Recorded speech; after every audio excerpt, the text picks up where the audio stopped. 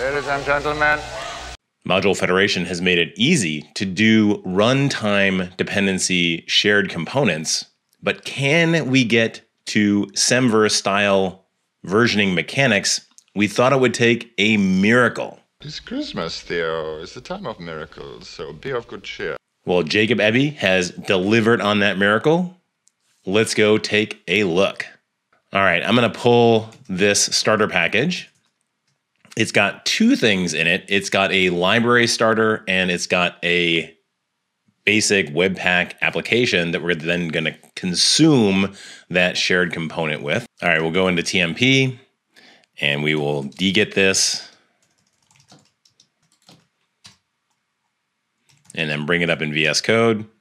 All right, so what we have are two packages here. We've got our React unpkg module federation lib starter. That's what we're going to use to create the library. And then this one we're going to use to consume that library. It's basically just a Webpack application. So it, brings up React and there you go. I'm going to go change this to the name of the library I'm going to create. So I'm going to call this Jaher module federation slider. We're going to make a slider, and all this has Chakra built into it already. So we got an index file, but we need to go and create a slider.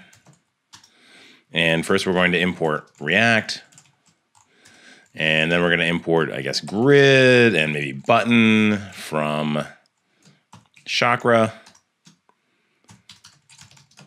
It doesn't need to be Chakra. You can use anything you want, really. But, this just makes it so it's pretty.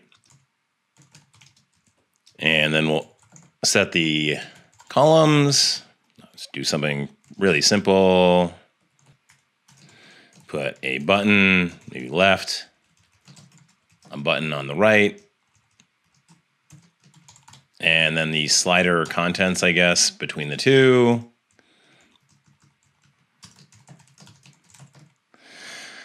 But I also want to go and put a version in there. So I'm just going to say that this is version 1.0.0 of our slider. Let's go take a look at our package JSON.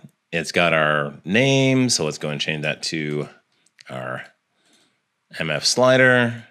And then the only other thing we need to do is go into our Webpack config and we need to expose that component. So I'm going to go and do slider and bring it in from source slider, just like that. So the first thing I need to do is go into the MF slider project and then yarn and then yarn build. And then finally, I need to do yarn publish. And this is actually going to send this up to NPM. So it's going to go out as 1.0.0 and it's going to go up to NPM. In the meantime, let's go and essentially import that into our application on the other side. Go and get our name, Jaher slider, close a bunch of files here. Now I'm going to go over to our Webpack config over here, and I'm going to bring in Jaher MF slider, just like that, into our Webpack, and we give it a classic npm.js Semver style version on it. Good to pay attention to here. So what this is going to do, what having published that package is going to do is actually also go and package it and send it off to unpkg. So let's go take a look at that.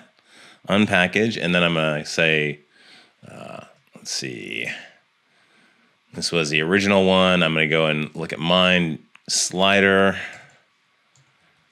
at 1.0.0. See if it's at, all right. It's already published up to unpkg, which has done its work of putting up the code for our slider.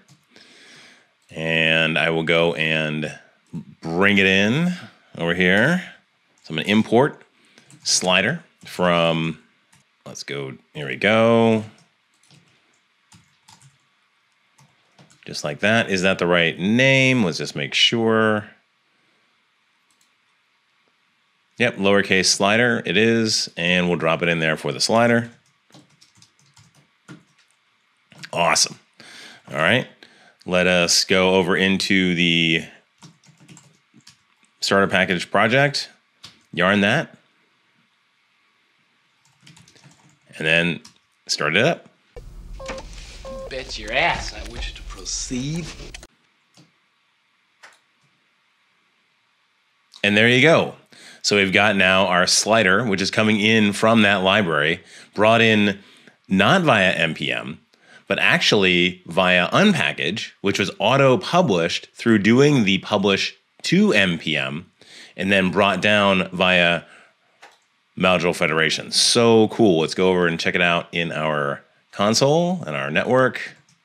And then we can see that we're bringing in those remote entries and automatically bringing in that slider component. Looks pretty cool. All right, let's go and push another version of this. We'll add a border to it and bump the version so we can kind of see it. Go back into slider.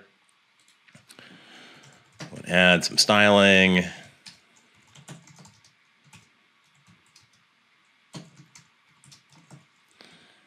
And maybe a little padding. And we'll say this is going to be 1.01. And we'll go back here, we'll build it again, and then publish it again. And then this time we're going to say that this is 1.01.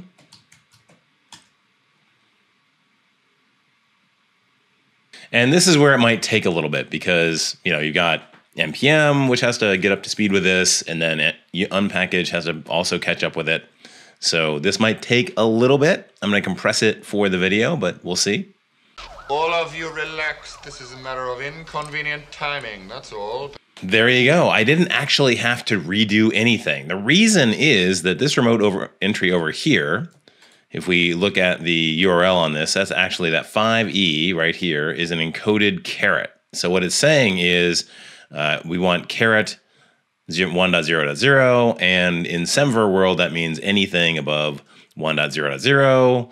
So we're going to get 1.0.1 for free, and we didn't have to recompile the code on the client at all. We just got the new version, and that's great. It took about 5 minutes or so for unpkg to kind of catch up, but if you were to host this on your own system, you can go and set those caching values to whatever you want. So this is really cool.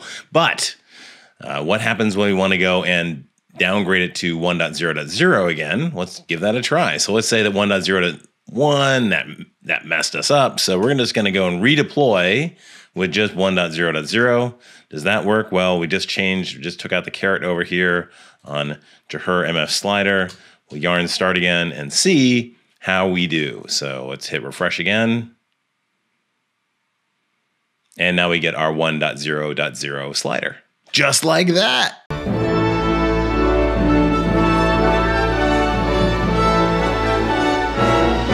Merry Christmas. Actual Semver mechanics using module federation in possibly the easiest way to distro components that I can think of. Super exciting.